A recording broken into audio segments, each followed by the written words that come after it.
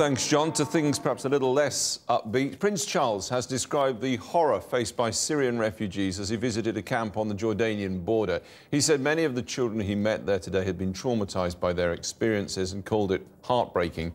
The charity Save the Children says the situation's no better, possibly worse, for what it says are 2 million children still inside Syria who are being dragged into the conflict, recruited as fighters or even human shields. A warning, there are some distressing images from the very start of Porrick O'Brien's report. A parent's main job, keep your kids safe.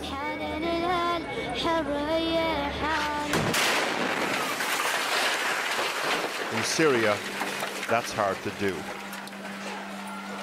We think this little girl was lucky. Thousands like her aren't. A report out today asks a question.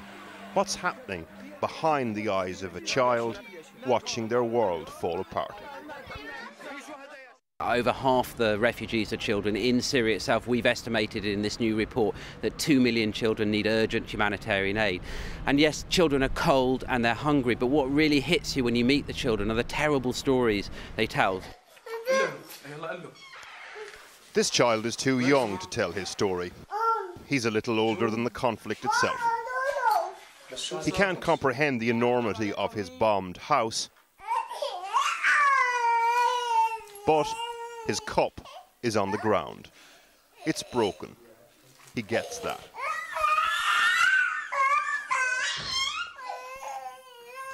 Children in activist videos like this one is itself a sort of exploitation. Take this one, the launch of the Free Syrian Army's Children's Battalion. The boy in the corner has showed up on his bike.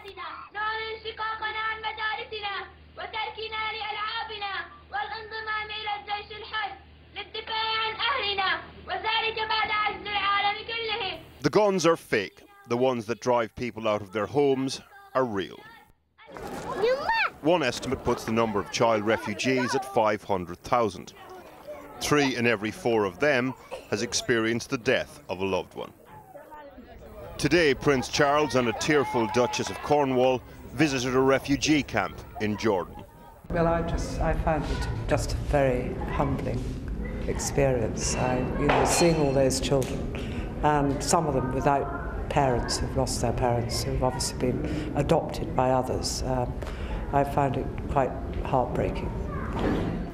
Like the children in the activist video, they've left their toys behind too.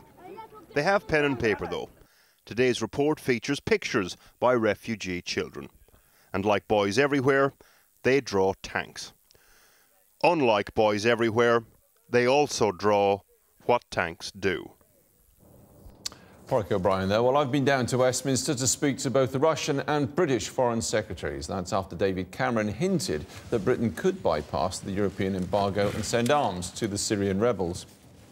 The international law does not permit supplies of arms to non-governmental actors, and in our point of view it is a violation of the international law. We should have a broader picture of the situation. Yes, Syria is indeed a tragedy and there is a humanitarian crisis, but we should not just stick to the only decision of arming the opposition. We should think about what is going to happen next and try to have a broader understanding.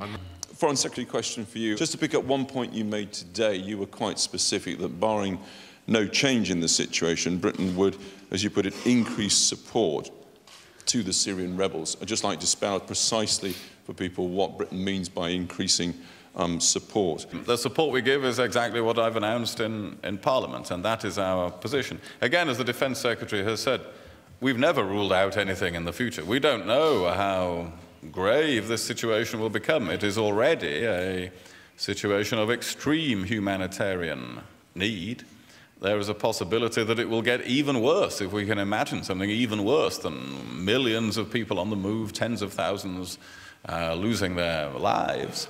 You can hear from everything we have said today the emphasis on a political settlement and a political process. And the UK and Russia both have an important role to play in that, and that is why we've spent a lot of time on it.